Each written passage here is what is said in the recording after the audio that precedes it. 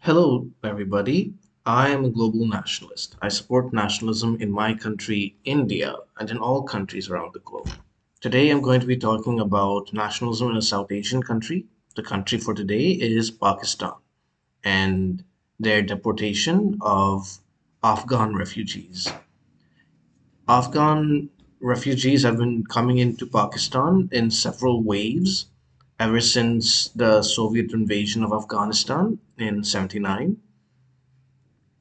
Then that was the first movement. Then, when the conflict between the Afghan Mujahideen and the Soviet Union started, more Afghans entered Pakistan. And mind you, that conflict was sponsored by Pakistan along with the US. So Pakistan is partly responsible for that deportation, that immigration into their country of refugees. Then, when the Taliban took over in 96, I think, there was another wave of immigration into Pakistan, which again, I'll just put some responsibility of that onto Pakistan because they supported the Taliban. Then, when the US invaded Afghanistan, more refugees entered Pakistan, but that I won't support. I won't blame Pakistan for. They didn't participate in that invasion of Afghanistan. Then, when the Taliban again took over Afghanistan in 2021, again, many more Afghans immigrated into Pakistan as refugees. Now, this, as far as I understand it, many of these people are came illegally. They did not have the necessary documents to enter, which is unlawful and wrong. If you're entering a country, you should enter legally. You shouldn't violate their borders. But I also sympathize with them because they were in a war zone and had to escape. But still, even then, you have to do it legally. It's just the right thing to do. And if you can't escape, you just stay within the country and try to survive. You can't just violate another country's borders. That's not okay. If they did it, it's understandable and it's something you can sympathize with, but still wrong, morally and illegal and legally wrong.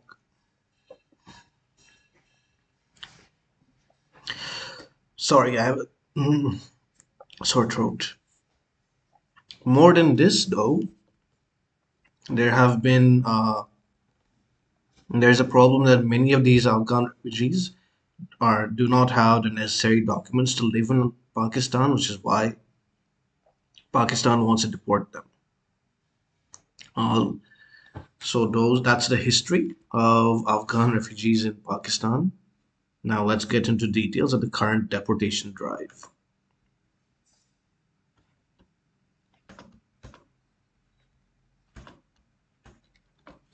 In October 2023, the government of Pakistan announced a plan to deport foreign nationals who either do not have valid visas or have overstayed their visa for more than 1 year. The mass deportations affect primarily Afghans who fled Pakistan after Taliban's takeover of Afghanistan. There were 3.8 million Afghans in Pakistan at the time of the deportation order was announced. Afghans accounted for 95% of the foreign nationals in Pakistan. Deportations were to start from 1st November 2023. An estimated 200,000 Afghans have had left Pakistan by then. The Pakistani government this week has announced that undocumented Afghans awaiting paperwork to resettle to a third country will be allowed to stay in Pakistan for 2 more months. The extension of the deadline on Wednesday from the end of this year to February 29 comes amid Pakistan's drive to expel more than 1 million foreigners living in the country without paperwork. I agree with this. I think that those who need to go to a third country will take time to get the necessary paperwork, and so they're giving them more months to stay in Pakistan is the humane move, and trying to deport them otherwise would cause a lot of backlash among the refugees.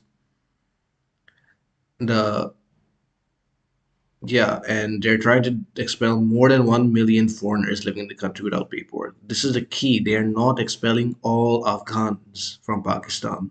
They're only expelling those who are in the country without paperwork, who are basically illegal immigrants. They have every right to do so. According to the United Nations Refugee Agency, UNHCR, more than 450,000 people have returned to neighboring Afghanistan since the deportation campaign began in early October. Nearly 90% of them did so voluntarily, according to the Pakistani government, but the UNHCR says they cited fear of arrest as the primary reason for the decision to leave. Announcing the extension, Interim Information Minister Murtaza Solanki said anybody overstaying the new deadline would be fined $100 monthly with a cap set at $800.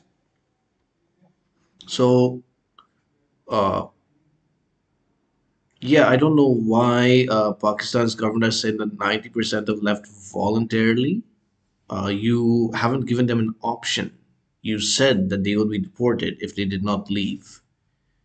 So, I guess that's voluntary. It's not, but it's not normally voluntary. It's not like they just without any warning from the government left. They were warned by the government to leave. So, well, yeah, I'll not get down, caught up in semantics. And yes, many of them, the refugees, according to the UN, have cited fear of arrest as the primary reason for the decision to leave. So not all were voluntary. And I have no problem with that. If they left because they feared arrest, of course they would be arrested if they were staying beyond legally allowed time. And yes, those who stay back even after the new deadline, for which they have 3 months to meet, they should be fined. I don't know if $100 is the correct amount, but I'm not aware what the normal fine for overstaying refugees is in countries. So I can't say that, but I do agree a fine should be kept. This announcement followed a visit to Pakistan by US State Department officials to discuss the issue of Afghan refugees. It is estimated that nearly 25,000 Afghans require paperwork for resettlement to the United States. Well, then the US better get to it and start working to take them in. Of course, I hope the US makes sure that none of these are terrorists in disguise and is careful of who they take in, which, but with Biden in office, I have my doubts about that.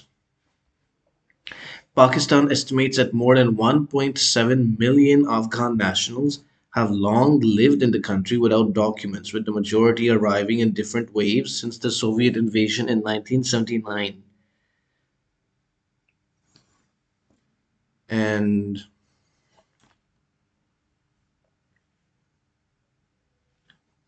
this is a problem if uh, this many people are living in your country illegally, they have to be deported. And the US should not be getting involved in this issue. They've been criticizing Pakistan's government for this, which is unnecessary. It's their internal matter of who they deport or who they allow into the country. The US should just keep quiet. And so should the UN. The UN, this is not technically a bilateral issue for the UN to get involved. It's an internal matter of Pakistan. They have a right to deport, and Afghanistan cannot reject their own citizens from being deported to their own country. The last such major influx of Afghan refugees, which was estimated to be 600,000, 800,000, took place after the Taliban took over in 2021. Pakistani authorities have cited a dramatic surge in violence this year. There have been more than 600 attacks in the first 11 months of 2023 for the deportation drive. This is because many of the Afghans who immigrated are not really immigrants, they're terrorists, Taliban terrorists, part of the Afghan Taliban, and some also have probably joined the Pakistan Taliban, mainly because they're Pashtuns who don't agree with the Duran line and want Pashtuns to live unitedly together. Of course, not all Pashtuns in Pakistan are anti-Pakistan, want to merge it with Afghanistan. Most of them are loyal, legal citizens at least. I'm talking about the illegal immigrants. So if these refugees are causing terrorist attacks in the country, then they have to be deported. I completely support Pakistan in this.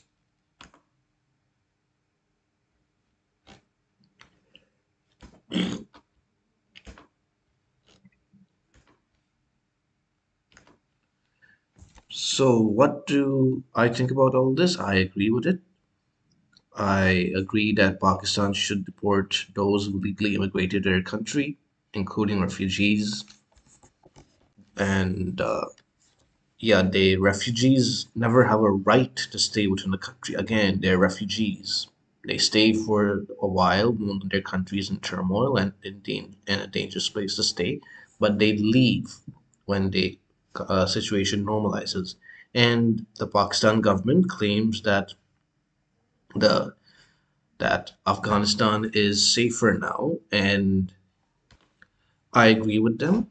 You can see my views on the Afghan government in the link on the screen to another video.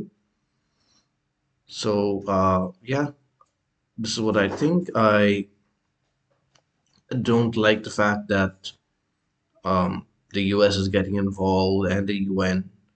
And I've seen some Indian political commentators criticizing Pakistan for this. I think those criticisms don't have merit. I agree that Pakistan is responsible in some part for taking in refugees, but that it still doesn't mean that Afghans can illegally immigrate to Pakistan. Sorry, laws have to be followed.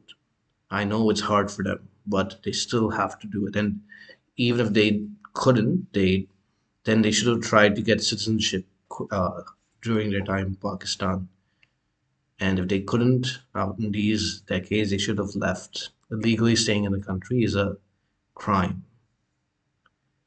And also, India had passed a law, the Citizenship Amendment Act, which would and was planning to pass a National Registry of Citizens Act, which together would allow India to give citizenship to immigrants from Pakistan, Afghanistan, and Bangladesh who are not Muslims, who are facing religious persecution.